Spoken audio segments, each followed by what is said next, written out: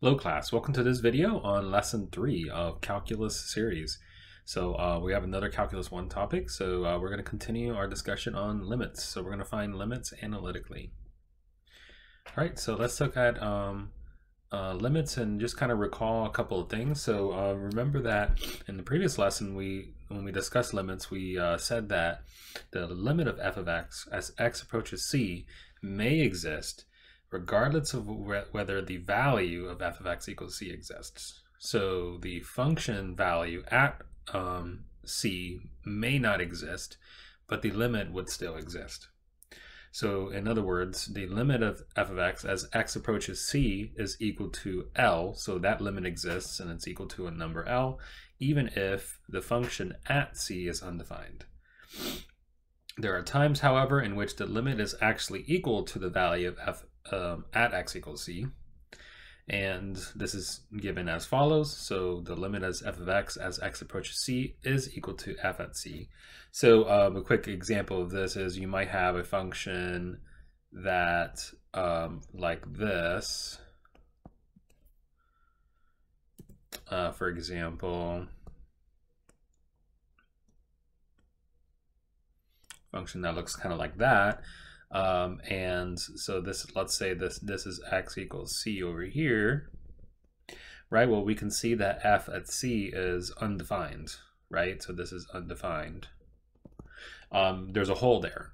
However, the limit exists, right? So we could say that the limit as x approaches c of f of x is equal to L, some value L, right? Wherever that point is located.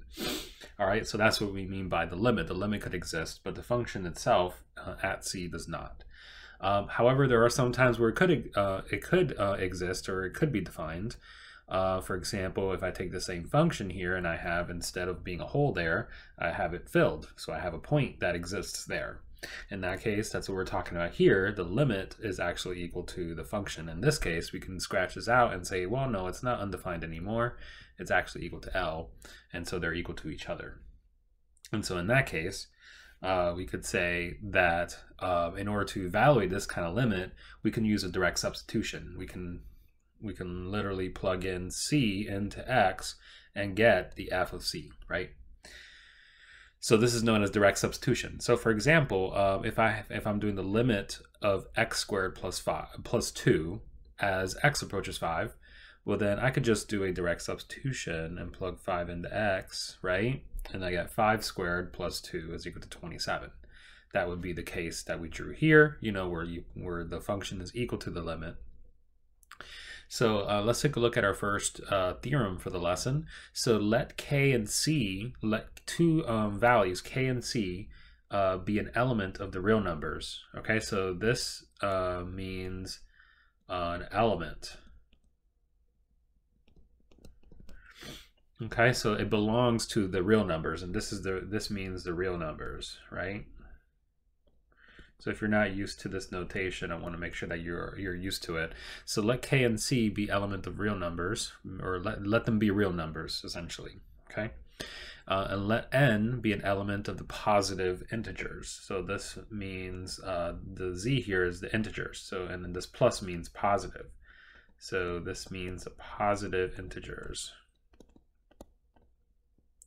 So for example, 1, 2, 3, those are positive integers, right? Well, in that case, then we can say our first property is that the limit of a constant k, so k is a real number now, right? The limit of k, where k is a constant, as x approaches c, is equal to k. So in other words, if k is equal to a number, so for example, if k is equal to 4, well then the limit of 4 as x approaches 10, it's 4. If you think about it, that makes sense, right? Because if this function f of x is equal to 4, right? Well, that's saying that the graph looks like this. It's a graph where it's just a constant value of 4, like this. Sorry, that should have crossed through 4 there. But let's say that we have that. Well, that's just a flat curve, right? Or a flat line, you know, just a straight line going through 4. So it's 4 everywhere. And so if I'm looking at x approaching 10, right? And I'm approaching it on the curve itself, right? Well, then of course the value is going to be 4, right? Because it's 4 everywhere. So that makes sense. All right, and then for the second property of the theorem, the limit of the function x as x approaches c is c. So in other words, we're doing a direct substitution and just plug it in c. So here's an example. The limit of x as x approaches 5 is 5. Again, if you call this f of x, right? So then f of x is equal to x. Well, that's just the equation. That's just the equation of a line, right? That goes to the origin. So this is the function y equals to x, where y is f of x, right? So if I'm looking for example 5, well then if I put 5 into here, well that's going to give me the 0.5 on the function, right? If I'm approaching it from the left and from the right. So that makes sense, right? Wherever I'm looking for, that's the same value on the graph. All right, and then the limit of x to the n power as x approaches c is equal to c to the n power. Again, this is sort of like doing a direct substitution. So if I'm plugging in here, I can plug this number into here, and I get -2 to the 5th power, which is -32. So these properties allow you to do a direct substitution into x, and that's the main key here. And again, from here to here, you can use this property to get this property, because we know that if I do this, x to the n power, well, that's the same thing as doing this limit here raised to the n power. And if I plug it in, well, then I know that this here is c, based off of property number 2, and so I have c to the n. So you can get property 3 from property 2.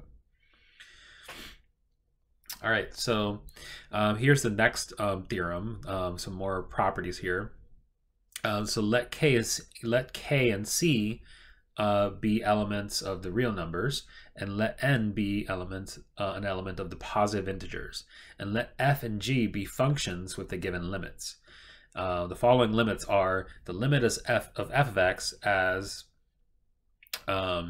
so we have here the limit of f of x as x approaches c is equal to L, and the limit of g of x as x approaches c is equal to m. So we have 2 different limits here for 2 different functions.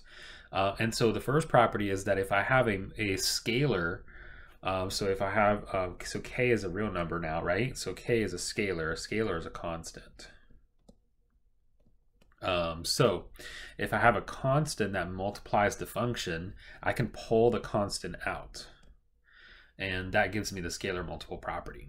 If I pull it out, then I know that this here is equal to L, and so I have k times L. All right, so here's an example. So if the limit of f of x as x approaches 1 is -2, then if I multiply it by 3, a scalar, that's my k, right? I can pull that out, and then I can just do the limit here is just -2, right? So that's the limit part, and then I can multiply them. All right, so here's the sum and difference properties. If I add the 2 different functions and I evaluate them at the same limit, at the same point, well then I can just basically do the limits individually and then add them together. Okay, pretty straightforward. So if I have, for example, the limit of f of x as x approaches 1 is -2, and then the same limit but for g of x is 5. Well then, if I'm adding those functions together, I can separate them, right? I can do this, and then I can do this separately, and then they're both just add them together. All right, the same thing for the product. I can do the product of, I can do the limit of a product is equal to the product of the limits. So I can separate out the limits and then multiply them together to get the total limit here. So here's an example. If I have -2 and 5 as the limits of 2 different functions, if I'm taking the limit of the product here, then I can split them up. I can split it up into this, which is equal to the -2. And I can split it up into the g of x portion, which is the 5, and multiply them. And same thing for the quotient. I can this works for quotients as well. I can do the quotient. So the limit of a quotient is equal to the quotient of the limits. So I can separate them up into numerator and denominator and then get those. And this works as long as the denominator is not equal to 0. We cannot have the denominator equal to 0 because it's going to be undefined, right? So this works as long as the limit of the g of x function is not 0. So for example, if I have the same two limits, -2 and 5, if I'm doing the limit of this quotient here, then I can do it separately. And so if I do this part here, then that's -2. And if I do the g of x part, then that's 5. So I get -2/5. And then, so we got, this should be the final property for the theorem, is that if I'm doing the limit of a function raised to a power, then that's equal to the limit of the function raised to that power. So I can basically leave the power to the very end and then raise the limit to that power. Okay, so if I have f of x, the limit is if I have this first limit, which is equal to -2, and then I take the same function, I raise it to the third power, well then I can just do the limit first, which is -2, and then raise it to the power of 3. All right, so these properties and those from theorem 3.1 allow us to do direct substitution. And so that's what we're going to be doing a lot, right, in this lesson, right? We're going to be doing a lot of direct substitutions. So for example 1, we have the following limit. We want to use the previous two theorems. So we're going to do a direct substitution, right? So we're going to plug in, so before we start plugging it in, we're going to use those theorems, right? Those properties. So we have here a quotient, and so the limit of a quotient is equal to the quotient of the limits. So you can split the quotient into two limits here. And then we know that this is a constant, so we can pull that constant out, right? So we can do that. And then this is a product, so we can split it into two separate, a product of two different limits, right?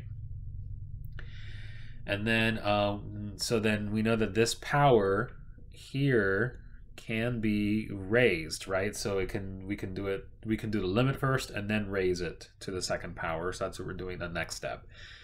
And then we have a sum here, so we can split it into two different limits, this one and this one, right? Same thing here, we have a difference, so we can split into two limits. That's what we do in the next step. All right, and then we know that, then we can do a direct substitution, plug in -1 here into x, right there, and then I get -1 to the second power, and then I'm doing direct substitutions at this point. I'm plugging this into the function. All right, and then I evaluate it to get -1. Now, do you have to do all of these? Do you have to show all these steps? And the answer is not necessarily. You could just do a direct substitution. So we're going to show you that. So note that for this example, I wanted to show you how the theorems work in conjunction in order to get a limit. However, we could just do a direct substitution and we don't have to necessarily break it down into the individuals, right? The different properties. This is just showing those properties. All right, so we could just plug it in and just do a direct substitution into all of these, right? And then get our limits that way. Okay. All right, so this works as long as the function involved is a continuous function. So for example, a polynomial function, a trigonometric function. So as long as the function is continuous within its domain, right, then you can do this, you could just do a direct substitution. We're going to do it in the next lesson on continuity, but just to let you know, this works as long as, all polynomial functions are continuous. We're going to look at this in the next property. So next theorem.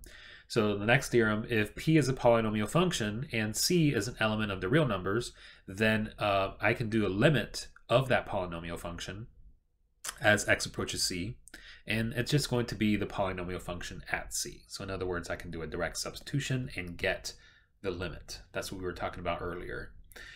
And so this, like I said, this works as long as the function is continuous, and polynomial functions are always continuous. In fact, they're continuous everywhere. A polynomial function, for example, is like a line or a cubic function or a parabola, right? Anything of the form x to the n or ax to the n plus bx to the n minus 1 plus cx to the n minus 2, so on and so forth. We have x raised to a power, and as long as you know, it's not where n is a positive number, right? So x to the 1 power, x to the 2nd power, x to the 3rd power, right? Any combination thereof, any linear combination of that. So anything that looks like that. So there's a lot of polynomials. So we can use this, take advantage of that property in order to take the limit. So if R is a rational function, so for example, R of x is equal to P of x over Q of x. So in this case, P and Q are polynomial functions. And C is an element. So C is a real number such that, this means, this here means such that. Another way that we could say such that is using this symbol right here. We'll see that in another theorem later. But yeah, so when you see that bar, that's what that means. This is set builder notation. So C is an element of C is a real number such that Q at C is not equal to 0. So in other words, the denominator cannot be 0, which we know that can't happen. So if that's true, then we could say that the limit of the rational function R of x at x as x approaches C, we could just do a direct substitution and get R of C. And R of C is just equal to the polynomial functions at C, right? The two polynomial functions divided that quotient. And again, this works as long as the denominator is not 0. Okay, so again, direct substitution. You could do a direct substitution for rational functions, for polynomial functions. As long as for rational functions it's not undefined, you can plug it in.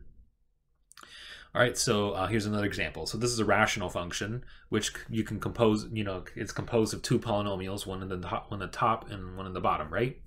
So using the previous theorem, the rational function R of x, we can plug it in, plug in C in order to get the limit.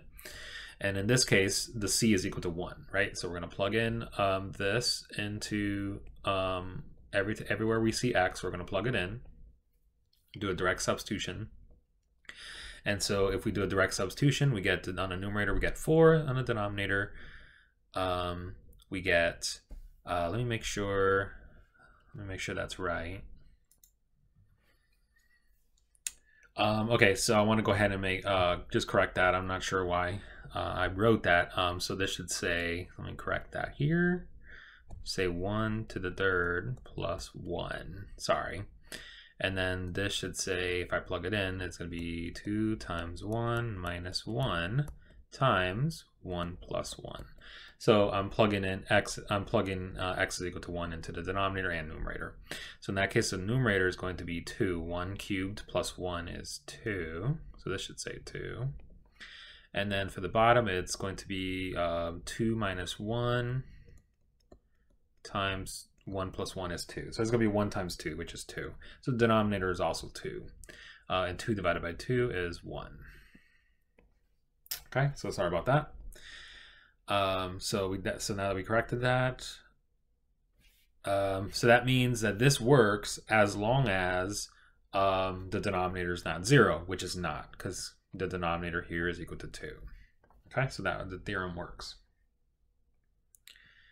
All right, so let's look at the next theorem here. So this works. This is a theorem for radical functions. So square roots, cube roots, and so on and so forth. So let the radical index n be an element of the positive integers. Then the limit of the nth root of x as x approaches c. Well, you could do a direct substitution and say that that is equal to the nth root of c. So you can do a direct substitution there, and this is valid for all c when n is odd. So if you have an odd number, this is valid for all C, and this is only valid for C is greater than 0 when n is even. Okay, so we're going to look at examples of this. So if you think about it, it makes sense because C has to be positive. You can't take the square root of a negative number, right? So if I had the limit as x approaches -1, right, of the square root, right, of x. Well, I can't plug that in to x and get a limit in the real numbers, right? Because I can't take the square root of a negative number. And here, in this case, in the case of the square root, the index is 2, right? There's an invisible 2 there. So if the index is even, you can't have this being C being a negative number. This is going to be square root of -1, and that's going to be a question mark, right? Because you can't take the square root of a negative number and not get something that's in the real numbers. We can get complex numbers, of course, but that's not what we're focused on. We're focused on real numbers. All right, so we won't be able to plug that in, is basically what it's saying. But you can plug it in if it's odd, if n is odd. So if this was a cube root, and then I plugged in -1, well, the cube root of -1 is -1, right? Because -1 to the third is -1. All right, so here's another theorem. So if f and g are functions such that, remember this symbol means such that, so sometimes you'll see me abbreviate it like that, such that the two limits, right? So the limit of g of x is, as x approaches c, is L, and the limit of f of x as x approaches c is f at L, so f of L.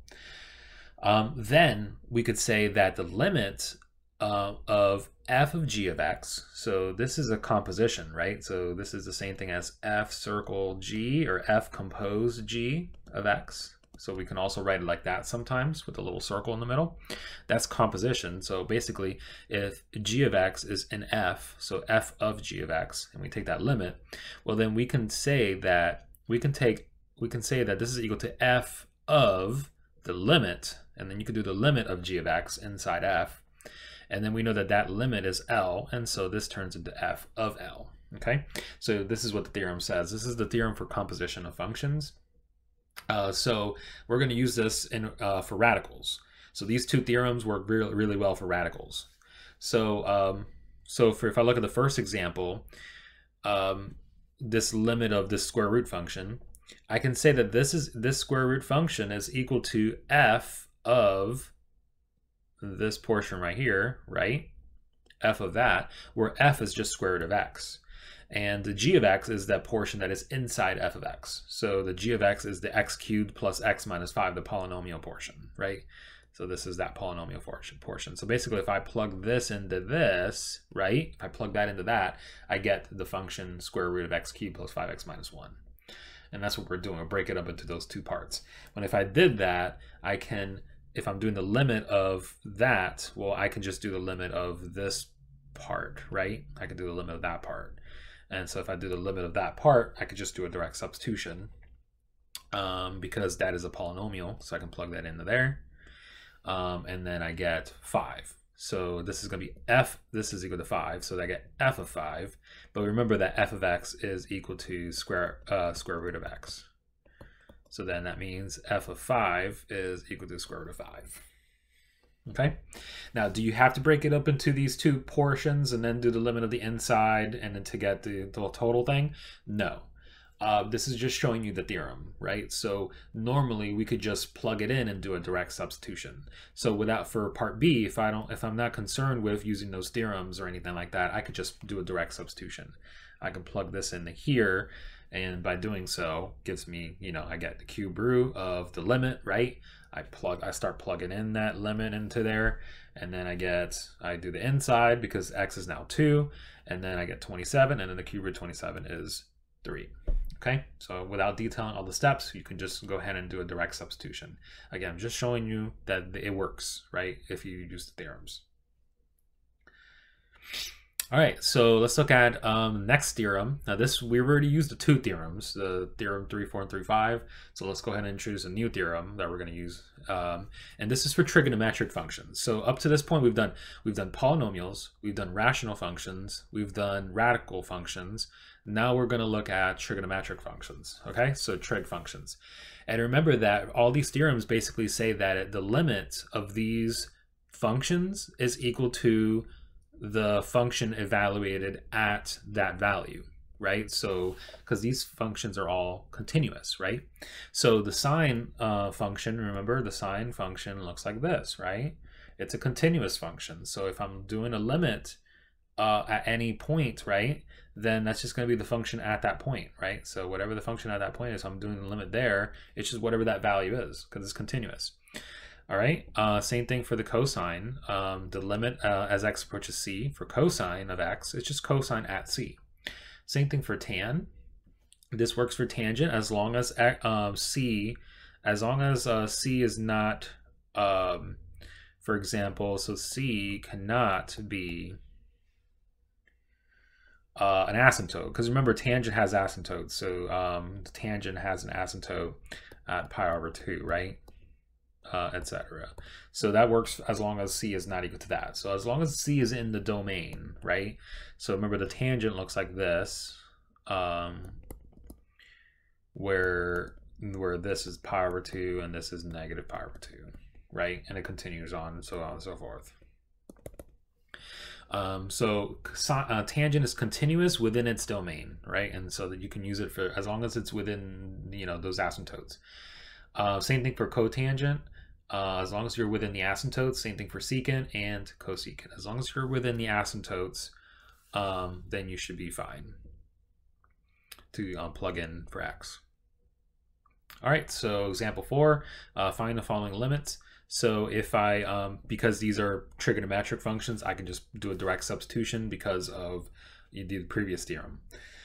All right, so in this case, remember that this is composed of two different functions. So I'm going to split them into two, right? And then do it using that property. This is a product, right? So I can break it into a product of two limits, and then I can just do a direct substitution. Do you have to break it up that way? The answer is no. You could just do a direct substitution right away and get the same exact answer. So you get 0 times tan of 0, which is 0. Again, just plug it in and get that value.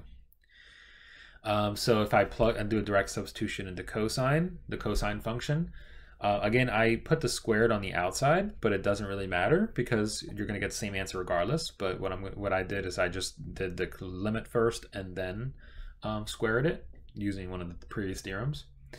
And then we know that the limit of cosine of pi is -1. Well, we know, so again, there shouldn't be a limit here, right? I've already done that limit, so this should not be here. Sorry, that's a typo.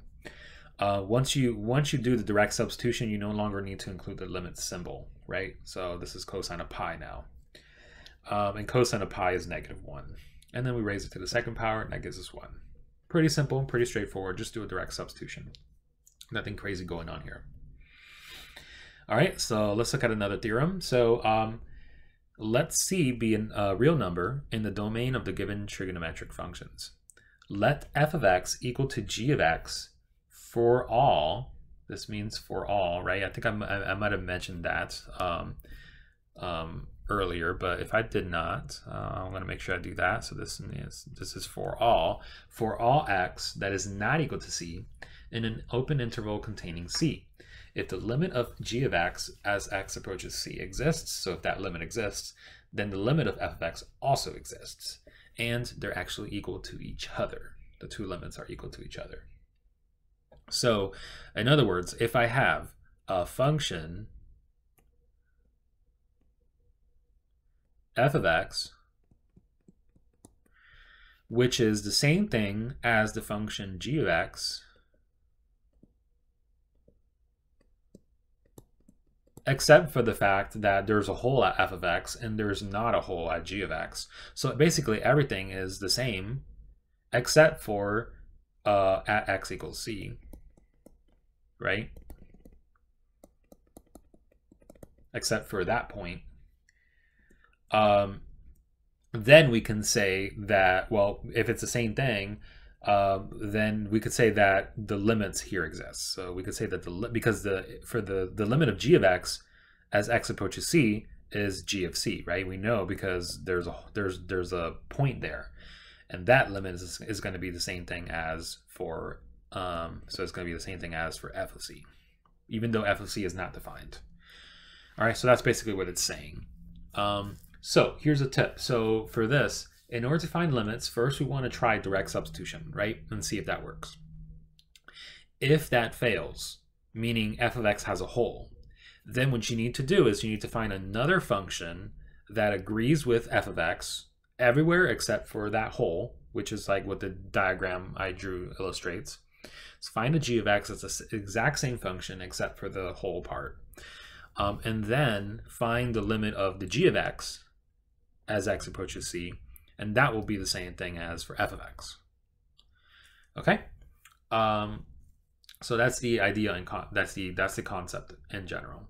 Once you direct substitute into g of x, then this is going to be equal to the f of x by the theorem. This should say 3.7.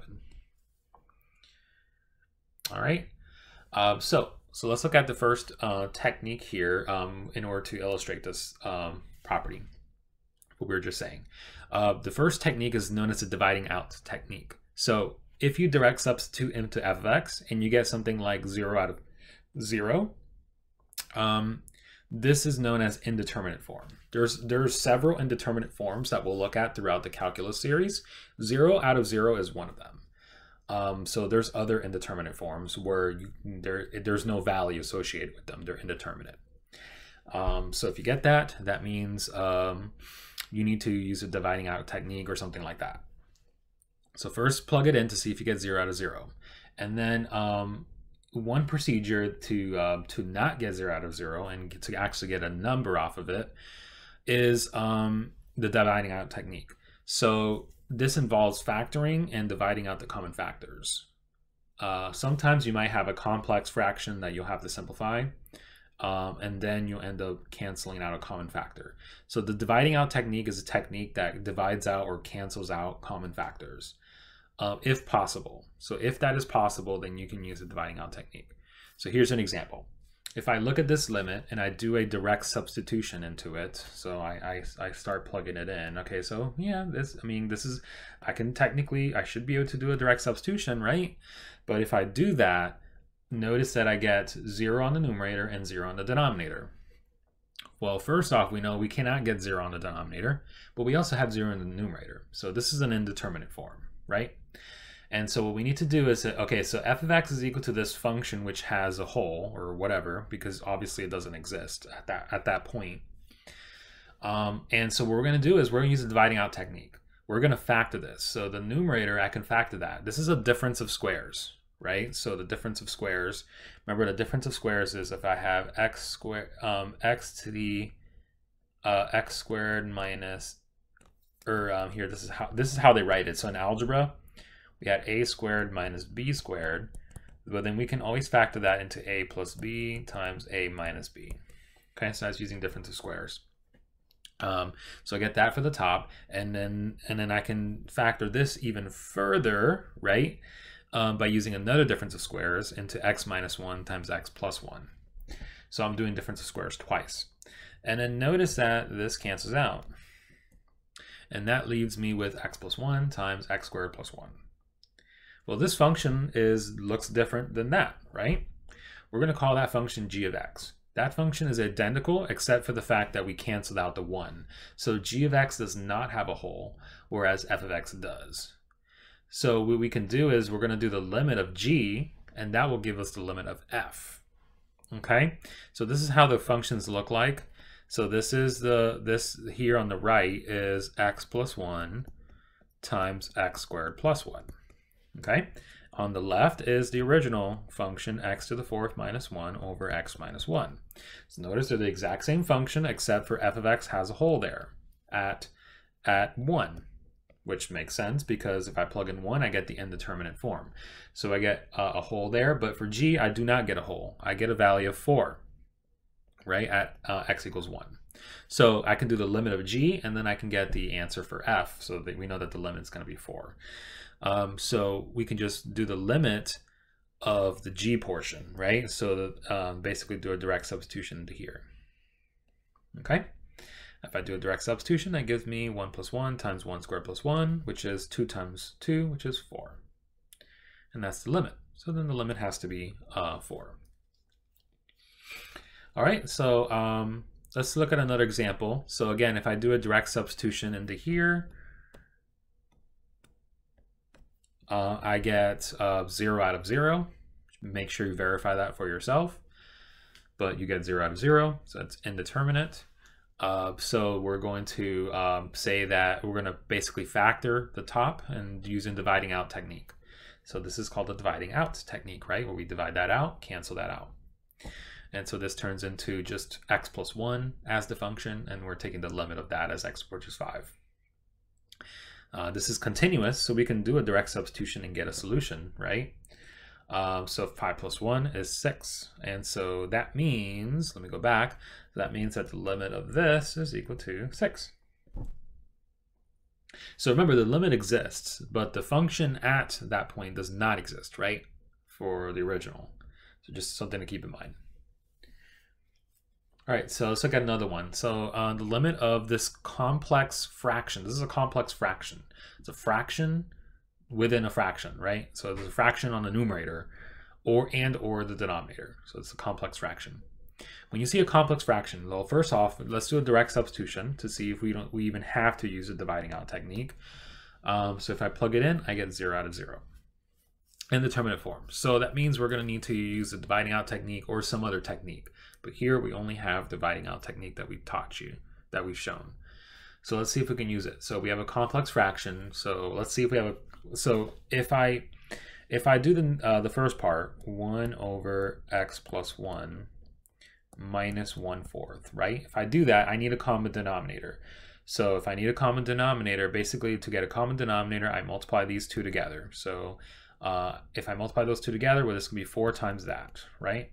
And if I multiply this by 4, then I have to multiply the top by 4. If I multiply the, and this has to be 4 times x plus 1. These have to be multiplied together to get the same common denominator. So if I multiply this by x plus 1, then I have to multiply the top by x plus 1. And that's how I got this portion right here. So I got 4 minus, and then I got x plus 1. So that's how I got that portion right there, 4 minus x plus 1. And then over a common denominator. So now we can just put them over a common denominator. Okay, so I'm not gonna go over that in too much detail. You know, it's just a little bit of algebra, so which is a prerequisite to the course. But yeah, just practice that, and you should be okay. All right, so then we have this, and then what we're gonna do is we're going to I didn't really do much in that problem. I think there's, I think it's, I don't know if it skipped a step or something like that, but don't worry too much about this. This is the same exact thing. So I'm not sure why that step is there. But, so what we're going to do is I guess what I should have done here is say, okay, well, I need to distribute this, right? I need to distribute the negative. So then if I do that, the parentheses go away, and it's going to be negative x minus 1. Okay, so that's what that step should have shown. And then 4 minus x, or 4 minus 1 is 3. So that's how I got 3 here. And then we got negative x. So that's how we get the next step. All right, and then we can say that this is the same as this. If I pull out the negative, I'm going to pull out the negative, and if I do so, so essentially if I put this in parentheses, that's going to change this into a negative, because if I distribute it, it gives me the same thing. Okay, so that gives me this. So again, if I distribute this, I get the original here. Okay. And I do that because notice that these x minus 3's will cancel, the top one here and the bottom one. That's why I do that. So, and then I can bring this down to the bottom. If I do that, I get one fraction. Instead of having a complex fraction, I have just one fraction. Then if I do that, then I notice that these cancel out. And if I do, and if they cancel out, that gives me, this becomes -1 because there's a negative there. over, I just have the bottom here left over. Then I can do a direct substitution, and then if I do a direct substitution, it gives me negative 1/16. All right, so let's look at the so let's look at another technique, the rationalizing technique. So sometimes you won't be able to divide out, and so, well, sometimes you'll have radical functions, and so you'll need to do something known as rationalizing, and so that's what this technique is about. Now, for the rationalizing technique, it may also involve dividing out, where you rationalize first and then you divide out. So whenever you have a radical in the numerator or denominator, sometimes you want to get rid of it, and we call that rationalizing. So to do this, we have to multiply the numerator and the denominator by the conjugate. So for example, in this fraction here, on the denominator we have a square root. And in order to get rid of that, we need to multiply by the conjugate. The conjugate of the denominator, which is square root of x minus 1, is the square root of x and then plus 1. So the conjugate, and then whatever we do to the bottom, we do to the top. So this is the rationalization or rationalizing process. So if we look at the next example, we have radicals in the numerator, and so we need to get rid of them. And first off, why do we need to get rid of them? Well, first off, you notice that if we do a direct substitution, if we plug x equals 4 in to there and there, well, you notice that we get 0 out of 0. And so that tells us that we need to do some kind of rationalizing because there's a radical. And we'll see if that works. And if it doesn't work, then we look at other techniques, right? But usually this sort of thing lets you know that you need to do this method. So what we're going to do is we're going to take the limit, the original function, we're going to multiply the numerator and denominator by the conjugate of the numerator, because the numerator has the radical. Remember, the conjugate is the same expression as the original, except the signs are opposite, right? The signs, the operations in the middle are opposite in nature. So we have one negative, one positive. And so by doing that, we can, when we multiply these two together, right? When we multiply the numerator and denominator, it becomes, so I'll write down what it becomes. You get, if we FOIL it, we end up getting this number squared minus this number squared, which gives us that numerator, okay? So if you FOIL that, you're gonna get that expression there. And then of course on the denominator, we're just kind of multiplying them, we're just kind of putting them together on the denominator. And so when we do that, we can combine the 2 and the negative 6, of course, and get negative 4. And notice that these cancel out, leaving me with 1 in the numerator. So I end up with the limit of 1 over and then that denominator. And then we can go ahead and do a direct substitution. So we can plug that in there. And so by doing that, we get 1 over 2 square root of 6. And of course, usually in mathematics, we don't like to have the radical in the denominator, right?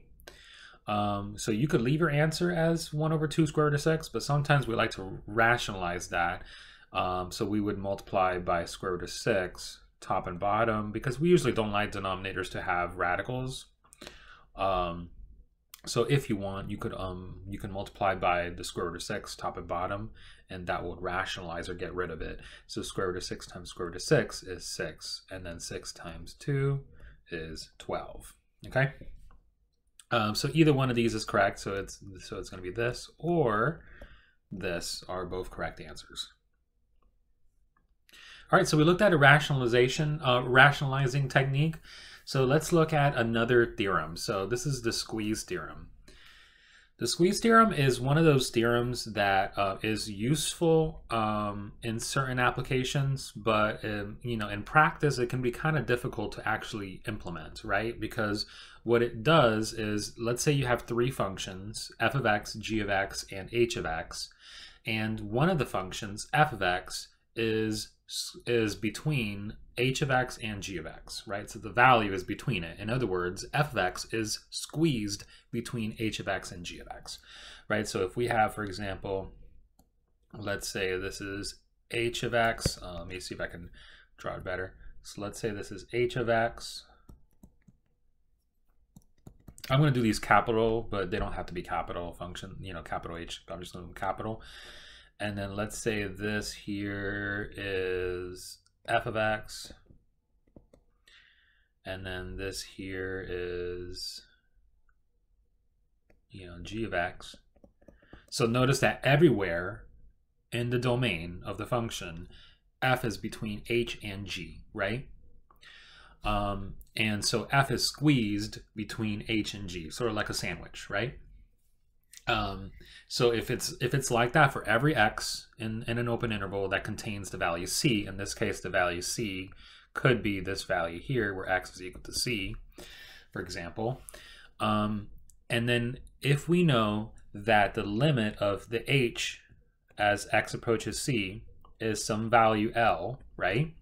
And the same thing with g. If you do the same thing with g, you do the limit as x approaches c, and you get the same value L, in other words, this point right here, then that means that the limit of the function f must be L as well. And that's the squeeze theorem. And that makes sense if you look at the diagram. Okay?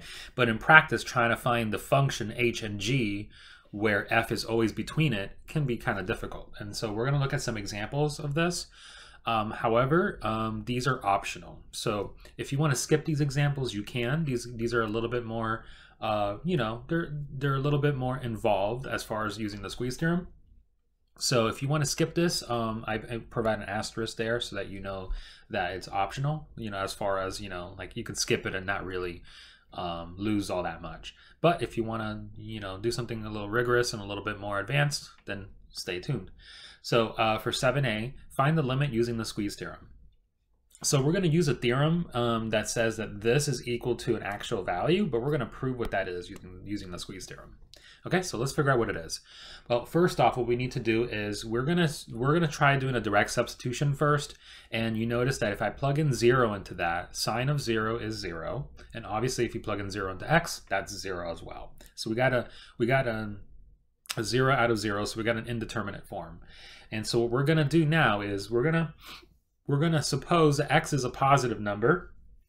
So we're not going to consider negative numbers, although this argument would work for negative numbers as well, but we're just going to focus on the positive numbers. And let's say the x is an angle, because we're dealing with sine, and sine has angles, right? Sine of 30 degrees or so, but this is going to be in radians, so x is going to be in radians. Okay? So we're going to introduce the unit circle here. That's a circle of radius 1, right? With the center at the origin. And we're going to use this diagram in order to implement the squeeze theorem. So first off, what we're going to do is we're going to be working only with the first quadrant because we're dealing with positive angles, okay? And we're just focusing on the first quadrant. So if I focus on the first quadrant, if I put a point on the unit circle, any point on the unit circle can be expressed in terms of cosine and sine, right? So if you remember from trigonometry, any point on the unit circle, the x value is the cosine of the angle, and then the y value is the sine of the angle. Okay, remember that x is angle, so x is equal to the angle in radians. So so this is an angle, so that x that you see there, that's an angle. Okay, and so and not to confuse the x coordinate with the x as the angle, because that could be a little confusing, right? This is an angle, and then the quote-unquote x coordinate, right? The quote-unquote x coordinate of a traditional coordinate system is cosine of x, okay? So I don't want you to confuse that part right there. Okay, so we're going to draw a line, that blue line, from the coordinate, which is given by cosine x and sine x, to the end of the unit circle at 1. And we notice that that forms a triangle. And notice that the height of that triangle is given by sine of x. And the reason is, if you want a refresher on that, is this is a right triangle, and this is the angle x, right? And remember that this the radius of the circle, which is 1, right? So remember, this is 1 because that's the radius of the circle. And so if I wanted to get this right here, let's call that y. Let's just call it a. So if I want to get the value a, well, remember I had to use some trigonometry. So if I use sine of x is equal to opposite over hypotenuse, so it's equal to a over 1, which is just a. In other words, that value is sine of x. Okay, so that height is sine of x essentially. Okay. I'm not gonna go into too much detail, because this is based on some basic trig there. So the height is sine x, and then so then the area of that triangle is equal to, remember, the area of a triangle is 1/2 base times height, and so the base here is 1, right? So the base is 1, and the height is that, which is sine of x, right? So 1/2 base times height. So that gives us 1/2 times 1 times sine x, which is sine x over 2. All right, so we got the area of that triangle. We're going to tuck that off to the side for now because we're going to use it later. Now let's go ahead and look at something else. Let's look at this red arc here. So that red arc, what's the length, what's the area of that, of this, this is not the area of the arc, sorry. This is the area of the sector, I should say, the area of the sector, not arc. So what is the area of this sector is what I'm trying to ask. So the area of a sector is equal to 1/2 times the angle. So 1/2 times, let me just write it down, 1/2 times radius squared times angle.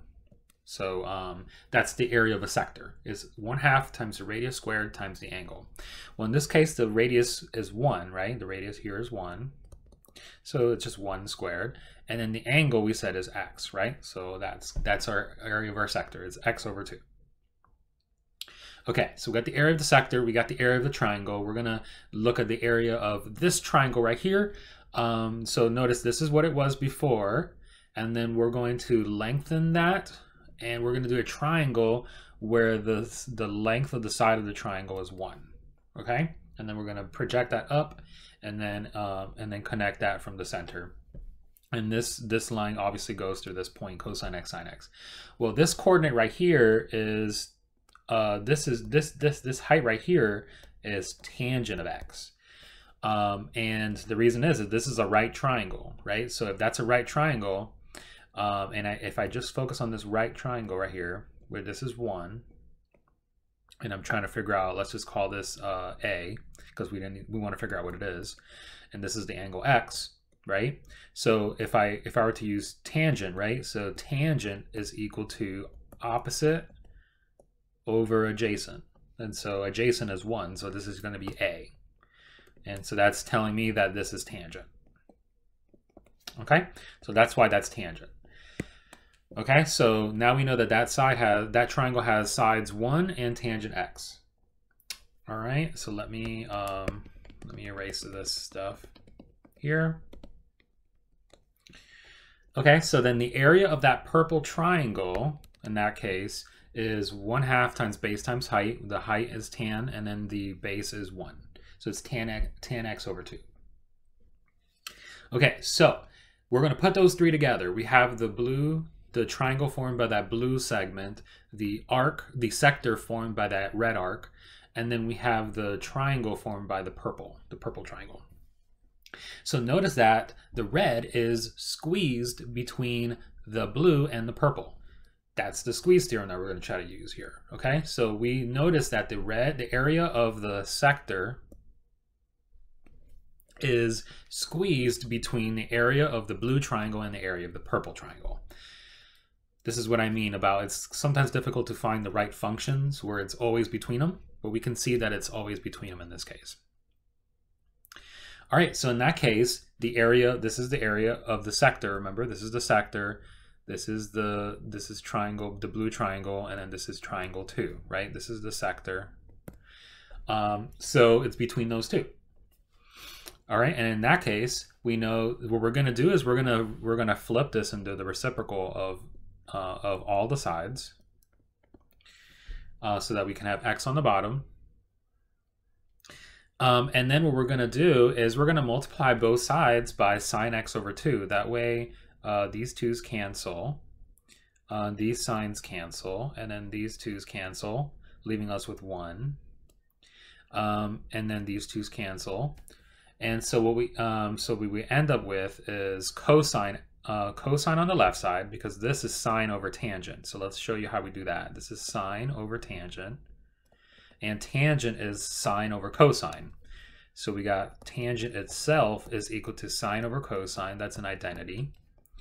And then we notice that the sines cancel out, and then cosine flips back up to the top. So we have cosine. And then here we got sine x over x, so that works out in the middle. And then we got 1 on the right, so it cleans up very nicely.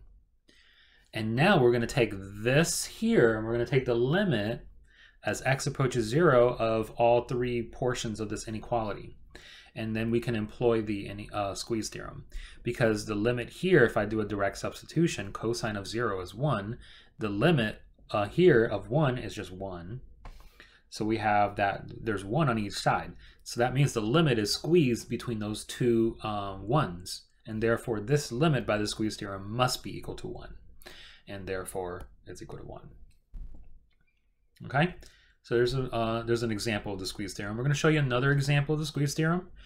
So this is also optional. There's the asterisk there. So if you don't want to necessarily do something that advanced, you can skip through this and you'll be just fine.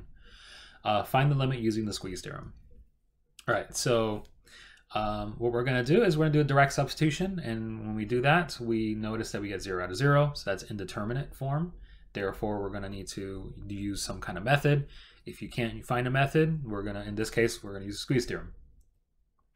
So again, supposing that x is a positive number and an acute angle in radians, and we do that so that we could just focus on the positive numbers and not deal with negatives, but it works for negatives as well. We'll be working on the first quadrant.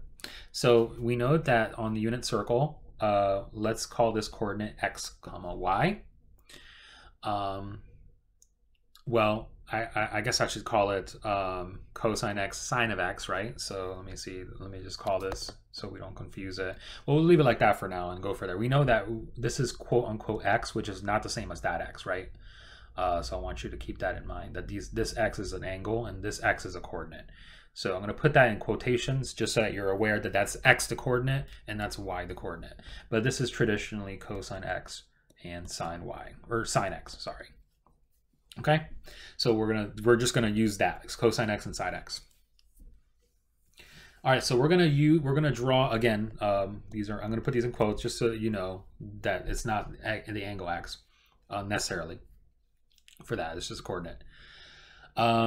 So here we have this purple triangle that we've drawn, and if we were to find the height of this triangle, the height, or so here, let's go back to the original drawing. So we have this, we're going to draw this purple triangle, and then we know that this distance is 1 right here, and if that distance is 1, that means that this distance here, and let's see if I can zoom back out, or zoom back out here, sorry. Okay, so zoom back out there. I didn't mean to zoom in that hard, that much there. That means that this right here has to be 1 minus cosine x. Because remember that this here, this is cosine of x. And remember, let me just erase this and just to avoid that, I'm going to cross this out just to avoid that confusion. Cosine x, sine x. So that x coordinate, that quote unquote x coordinate, right, is cosine of x. And so that means that the other side has to be 1 minus cosine x. Again, crossing this out. I'm going to cross these out every time I see it, just so that, we can avoid that confusion there. All right, so we know that this bottom side is 1 minus cosine x.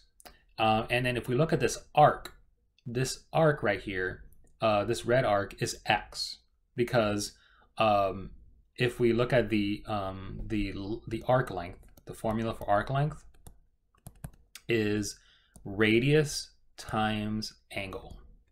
The formula of arc length is radius times angle, and the radius is 1, and the angle here is x, and so therefore this has to be x. So 1 times x is x. So that means that this red arc is just x.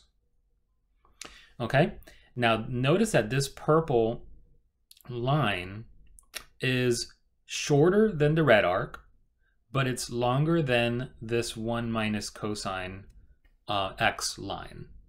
And this is always going to be true because this is a right triangle, and this purple is always going to be longer than 1 minus cosine x because the purple is the hypotenuse, and the hypotenuse is always longer than its two sides.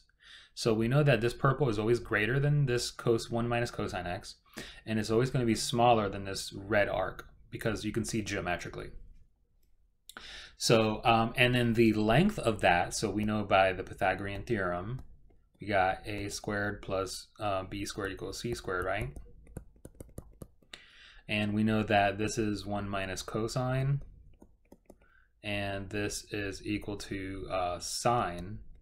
Remember that the height of this is sine x, right? And again, I'm going to cross this out just to avoid that confusion. So this is sine of x. All right. So if I were to do this right triangle, just replacing those numbers, let's call this c, right? A squared plus b squared equals c squared. You can see I got a squared plus b squared equals c squared. So that's how I get this expression right here, right? And of course, you know, I have to take the square root, so that's why I took the square root. Okay, so that purple part is square root of sine x squared plus 1 minus cosine x squared. All right, so let me erase that. So notice that the 1 minus cosine is the shortest, the purple side is the longest, and then is the second longest, and then the red arc is the longest of the three. So therefore, by the squeeze theorem, we can confidently say that this is the purple, this is the short side, and then this x is the arc. So we can confidently say that the purple is between the short side and then the red arc. And therefore, what we can do is we're going to square everything on here. And so that'll cancel out the square root in the middle.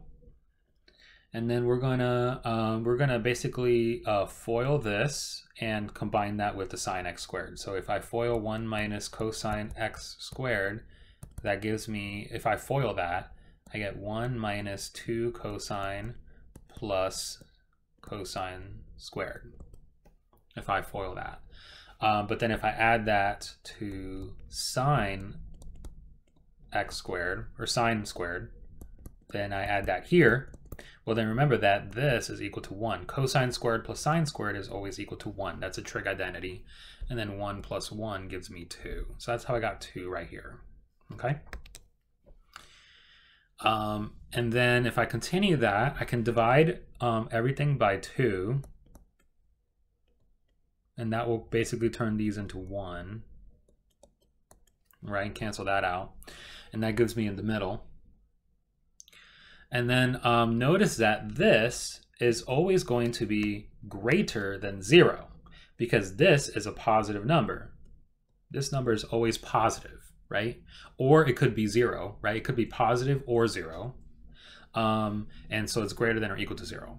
So we're going to say that 1 minus cosine is between 0 and x squared over 2. And that looks a lot simpler. And then what we can do is we can divide by x on all three sides here. And 0 divided by x is 0. We got 1 minus cosine over x, and we get one of these cancels out, right, with this. It's x over 2. And this is the inequality that we want. And then we can take the limit as x approaches 0. This is going to turn into 0, and this is going to turn into 0, because 0 divided by 2 is 0. And so this is squeezed between those two zeros, and therefore the limit must equal to 0.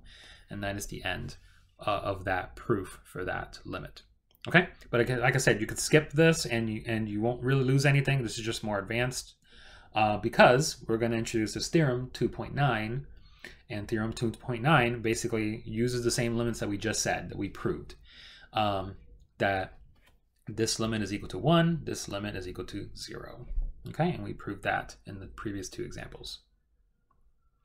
All right, so in examples that use that theorem, you're just basically applying the property, right? So in this case, we got the limit of sine of 4x over x is, as x approaches 0. What is that equal to? This is almost equal to where it's sine x over x, right? It's almost equal to that, but there's a 4 there, so that's kind of messing things up a little bit. Let's do a direct substitution first. If I do a direct substitution, I get 0 out of 0. So, we have to do something about that. So we're going to use the property. We need to be able to match this up with sine x over x. So what we're going to do is, because these have to be the same, well then if this is a 4x, then this has to be a 4x as well, right? We need to introduce a 4 there. So what we're going to do is we are going to put a 4 there, but if we put a 4 there, we need to put a 4 out here, because that way 4 divided by 4 cancels out and that gives us the original, okay? So essentially what I'm doing is I have this function and I need to introduce a 4, but if I introduce a 4 on the bottom, I must introduce a 4 on the top so that it balances out. And then I just pull that 4 out of the limit. So that's why I did that, okay? And then that 4 now is outside the limit. And now this, notice, matches up. See, if I replace that with u, it looks exactly like what we want it to be, where it's the same thing on the top and bottom, sine u over u. And therefore, this here is equal to 1, right? So we got 4 times 1 is 4. In the end, the limit is 4. All right, that is it for the theorems and properties. Pretty long lesson, very involved with solving limits analytically. Here are some review problems. If you want to write them down and pause the video and try them before we go over them, please feel free to do so. We're going to go over each of these in detail.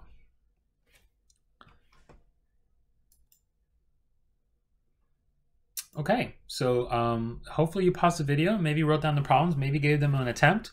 So we're going to go through each of those one by one. So let's take a look at the first one, the limit of that function as x approaches 4. So again, if you plug in, so we're going to first try plugging in, when you see a limit, first try doing a direct substitution. By any of the theorems that we discussed before, we can do a direct substitution and see if it works. So so let's plug that in here and here and see what we get. We got 12 times square root 4 minus 3 over 4 minus 9. And here it looks like it works out nicely. The square root of 4 is 2, so we got 2 minus 3. And then we got 4 minus 9 is negative 5. And then 2 minus 3 is negative 1. So this is going to be negative 12 over negative 5, which is 12/5. All right, so you can leave it like that, or you can convert it to a decimal. Doesn't really matter. Fractions are usually the way to go for the most part. All right, so let's take a look at the next one. So now the same problem, but this time we're evaluating the limit as x approaches 9. So we're finding the limit as x approaches 9. So again, try a direct substitution, but you already know, hopefully, that if you plug this in, you're going to get 0 out of 0. So, but we're going to show you anyways, see what we get. So we get, this is 3, and then 3 minus 3 is going to turn that into 0. So we get 0 over 0. So we got an indeterminate. We got an indeterminate form. So because we see a radical there, that means we're going to rationalize. So we're going to try to rationalize the square root of x minus 3. The conjugate of that is square root of x plus 3, okay? So if you want, you can kind of pull the 12 off to the side, because that's a property. You can pull constants off to the side. So what we're going to do is we're going to pull the 12 off to the side and just focus on the main portion of the limit. So we got square root of x minus 3 over x minus 9. We're going to multiply that by the conjugate, which is the same thing as the numerator here, because that's the one that's the radical. Same expression as the one with the radical, but change that minus to a plus. So I'm just going to put parentheses around these. Multiply this by square root of x plus 3, right? So you just change the minus to a plus. That's what makes it a conjugate. And whatever you do on the bottom, you do on the top as well, vice versa. All right, so we're gonna FOIL the top part, and we're not gonna FOIL the bottom part. We're just gonna FOIL the top part because that's the part that we want to get rid of the radical. So if I FOIL that, that turns into x minus 9, okay? And you can verify that if you will. I'm not gonna go over detail of that. Just do the FOIL, and you're gonna get x minus 9. You can use a difference of squares to help you with that. So we got x minus 9, that cancels. That leaves you with a 1 on the numerator. So we get 1 over square root of x plus 3. And then you can plug that 9 into the denominator. So doing so will give you 1 over square root of 9 plus 3. And square root of 9 is 3. So we got 1 over 3 plus 3. So we got 1 over 6. All right, so 1/6 is the limit that we have. However, it's not the complete limit because remember we forgot to include the 12. I forgot to include the 12 that I pulled off to the side, right? So let's go ahead and start multiplying that in. So we got 12 times 1 is 12, okay? So we got to multiply that back in because we can't forget about the 12. All right, so it's actually 12 over 6, which is 2. All right, so the limit is 2. Okay, so don't make that mistake that I almost made. Go ahead and fix that. All right, so for part C, we're going to do the limit as x approaches 4. Again, try doing a direct substitution first before you see if you encounter any issues. Okay, so if I do that, I get 4 squared plus 4 minus 6 over 4 squared minus 9. So we get 16 plus 4 minus 6. That's 20 minus 6 is 14. Yep, so we get 14. And this is 16 minus 9, which is 7. So 14 divided by 7 is 2. So the limit is 2. That's it. Pretty straightforward. All right, so next one. The limit as x approaches 3 of that function. So let's try to do a direct substitution, but we know that it's probably going to be the ones that don't work. But we want to verify. So we get 9 plus 3 minus 6 over 9 minus 9, which so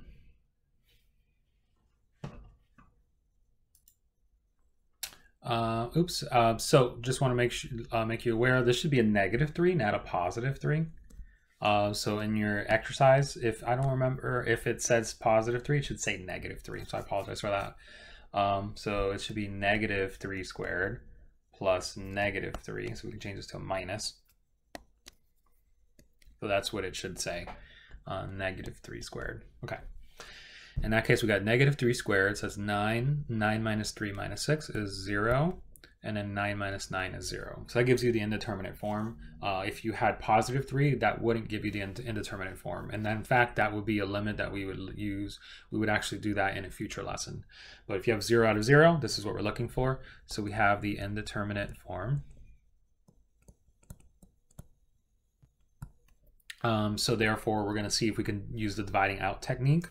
So we're going to factor this top part right here.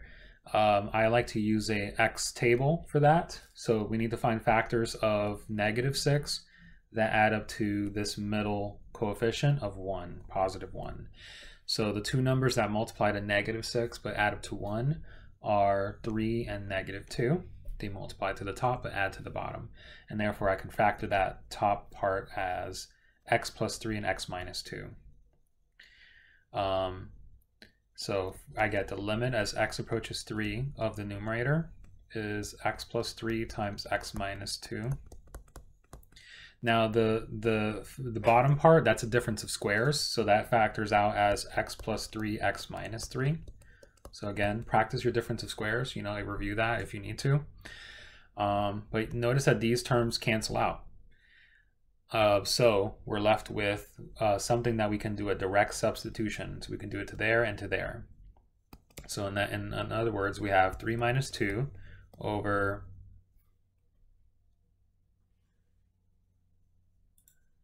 -3. I keep saying +3. -3 minus 2 over -3 minus 3. So negative 3 minus 2 is negative 5, and then we got negative 6 on the bottom. So this turns into 5 over 6. All right, takes care of D. So let's look at E. So we got limit as x approaches negative 2. I remembered to put a negative there. Let's see if that's the right one. Let's plug that in to see if we get an indeterminate form.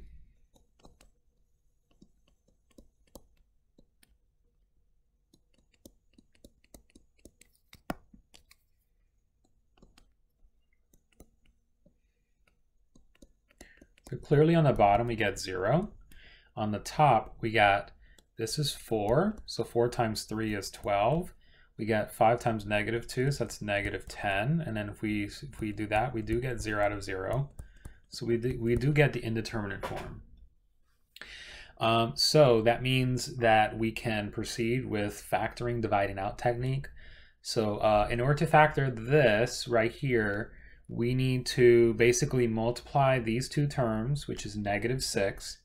So we're going to set up an x table, but this time instead of doing negative 2, we're going to do 3 times negative 2 and the negative 6. This is called the AC method is what I call it. I multiply the A and the C together.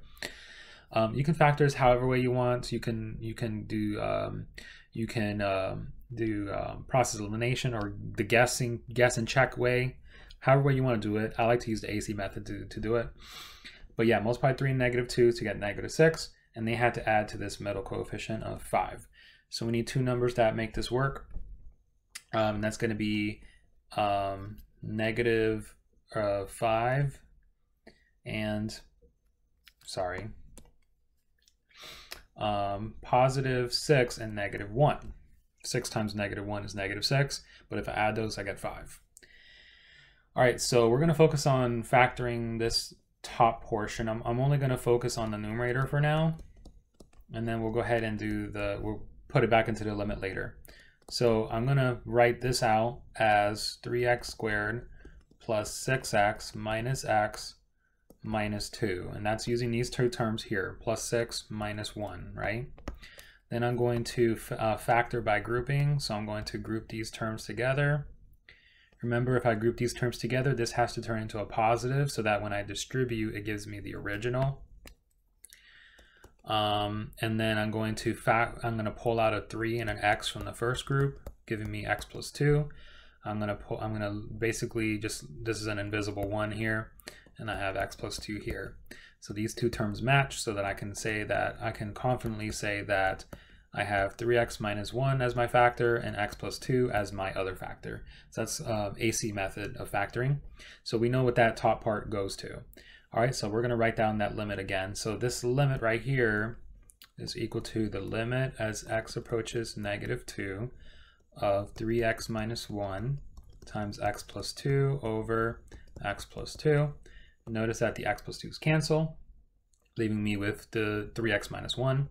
We can plug this into here by direct substitution, and we get negative 6 minus 1 is negative 7. All right, so there's the dividing out technique. We had a few examples of that. This one is a dividing up technique, but using complex fractions, right? So there's a fraction on the top, or it's fractions on the top within a fraction.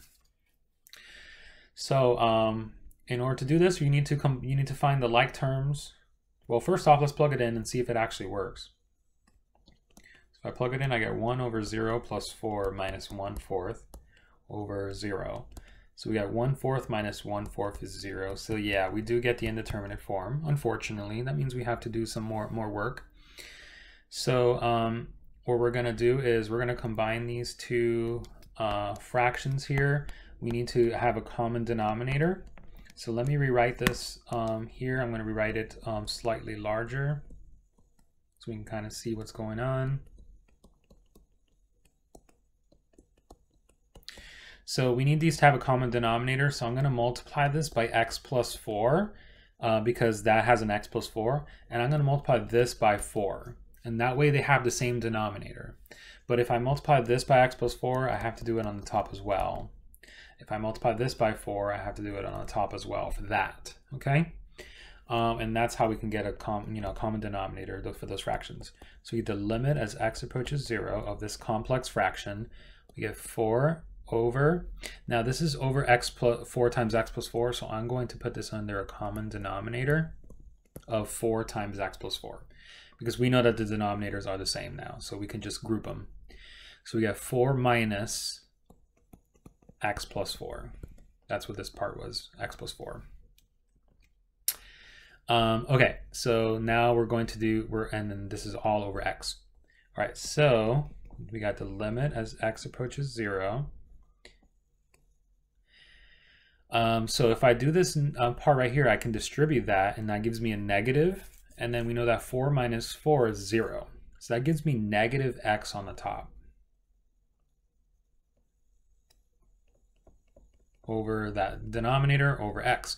Now we can bring this denominator down, because when you multiply two fractions, or when you divide two fractions together, you're essentially converting it into a multiplication problem. So we're converting this into, we have to flip the second fraction, right? We have to flip the second fraction and then multiply. So when we do that, we get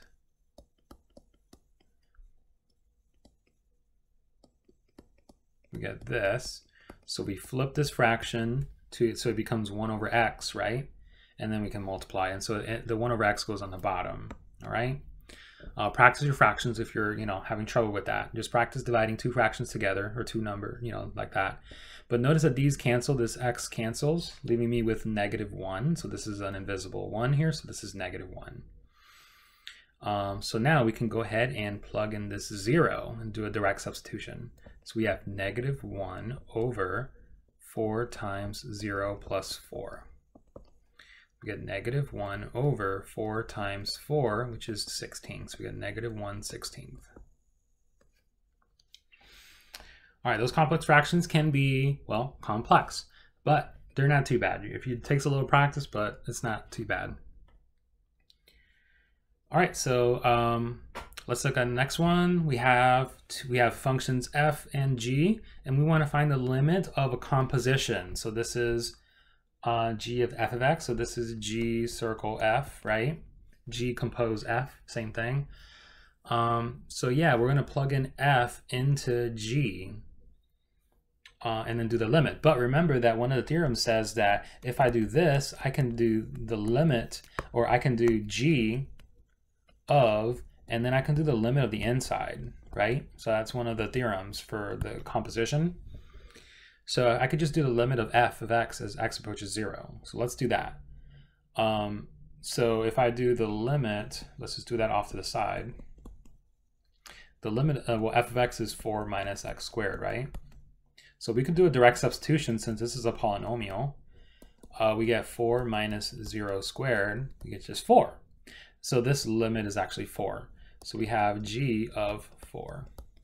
But we know g is square root of x plus 1, so I could just plug in 4 into x. We get square root of 4 plus 1, which is 5. So we get square root of 5. All right, and that takes care of that problem. So let's look at a trigonometric function. Trigonometric functions, remember, are continuous within their domain, right? There's, of course, asymptotes and stuff like that for some of them, but within their domain, they're continuous. So we can do a direct substitution as long as it's the number that we're substituting is not an asymptote or something like that, right? So if I do that, I get secant of 7 pi over 6, sorry. We just plug in 7 into x, so secant is 7 pi over 6. All right, and notice that this is in the third quadrant, 7 pi over 6. Secant is negative on that quadrant. This is, of course, going back to trig, basic trig. Right, so you can plug it into the calculator and get a number, or you can just remember your trig. But the reference angle is pi over 6. So we know it's going to be negative. We know secant is 1 over cosine, right, as well. But the reference angle is pi over 6, and we know it's going to be negative because it's in quadrant 3. So we got, this is the same thing as negative cosine of pi over 6. And then cosine of pi over 6, if you remember your unit circle, is root 3 over 2. So this is 1 over negative root 3 over 2. So if I flip it, that becomes negative 2 over root 3. And then, of course, if I rationalize, because we don't like the denominator to be radicals, right? To have a radical, so just multiply top and bottom by the radical, becomes negative 2 radical 3 over 3. Okay? All right, so and of course you could plug this into the calculator and get the same answer, get an answer, it's fine. But usually we like to have the exact answer, so that's why I used, unit circle. All right, so this one is one of those properties, one of the newest properties, that the latest ones that we did, which is, the sine x over x, that property, right? So the one that we used with squeeze theorem. So, but it doesn't look like it, but we're gonna convert it so it looks like it. But first, let's do a direct substitution and plug it into the function. So we get sine of 2 times 0 over sine of 3 times 0. But that's just sine of 0 over 0, which is 0 over 0. So we get indeterminate form. So that means we're going to use the property. We're going to use this property right here, the limit as x approaches 0 of sine x over x. So we're going to use that property and the fact that that's equal to 1. So that's one of the theorems, right? The one that we proved by the squeeze theorem. So we can also think of it as limit as u approaches 0 of sine of u over u. The reason why I write in terms of u is because that way, because we know that we obviously don't have just x by itself. So we just want these two to match up. If they match up, then we can use this identity, all right, or this property, this theorem. All right, so what we're going to do is I'm going to rewrite the function here.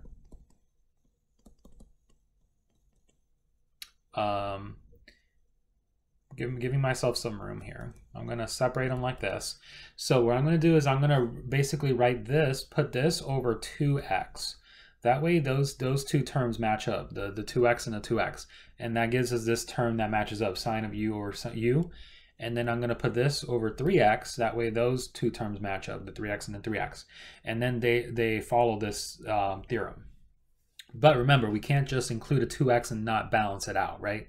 We have to balance it out. So if I include a 2x on the bottom here, I must include a 2x on the top. Or if I include a 2x on the top there, on the bottom, I must include a 2x here, right? On the top. Similarly, if I include a 3x on the bottom for this denominator, I must include a 3x here, okay? And that, of course, balances things out. But notice that these x's cancel out. So these x's cancel out right there. So that leaves me with 2/3, right? We have 2 over 3. This is a fraction. This 2/3 we can pull out. So we're going to pull that fraction out. Okay, so we have 2/3 times the limit as x approaches 0 of sine of 2x over 2x over sine of 3x over 3x.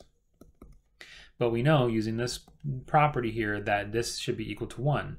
We can break this up into two separate limits and say, okay, well, I have the 2/3 on the outside.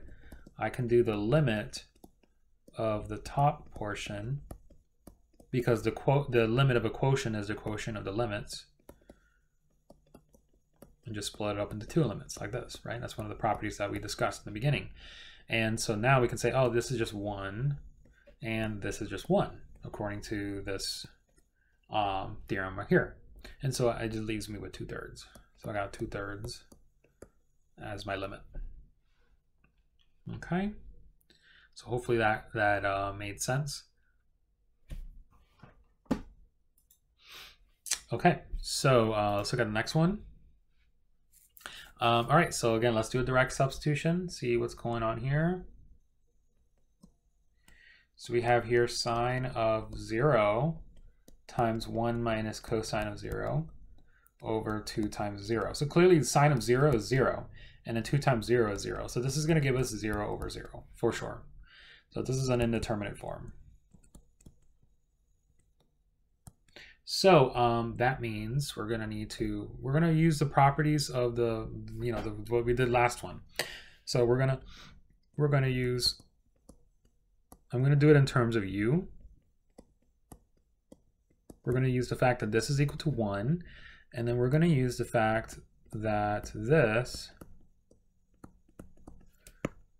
1 minus cosine of u, we're going to use u instead of x, over u is equal to 0. All right, so we're going to use these facts in order to solve it. So we're going to split this this function here into a product of two parts. So we get the limit as x approaches 0 of sine of x over 2x times the limit as x approaches 0 of 1 minus cosine of x. In fact, I'm just going to, what I'm going to do is I'm going to pull, yeah, so we can leave it like that. That's fine. We're just going to do it like that. 1 minus cosine of x. There you go. We're actually not going to use this property right here. It looks like we were going to use it, but we're actually not going to use it. I thought we were, but we're not. So if this were a squared right here, just as a side note, if that were a squared, we can split this up into 2x and then x, and then that would give us 2x squared. And then we would have to use this property right here. However, we do not need to use this property for this problem, unless that were an x squared, which it is not. Okay, so it's just using the sign property. All right, so this half, we can actually pull that out as a 1/2, right? So we got 1/2 limit as x approaches 0 of sine x over x. And then, of course, for this one, we're going to do a direct substitution. So we're going to do a direct substitution there. So we have 1 minus cosine of 0. All right, so we know that this is equal to 1 because it matches up with that property. So we got 1/2 times 1 time, and then 1 minus cosine 0. Cosine of 0 is 1, and 1 minus 1 is 0. So this is going to be 0. So the answer is 0. The limit is 0. All right, guys, that is the end of the lesson. I hope you found this video informative and useful. And as usual, I'll see you in the next one.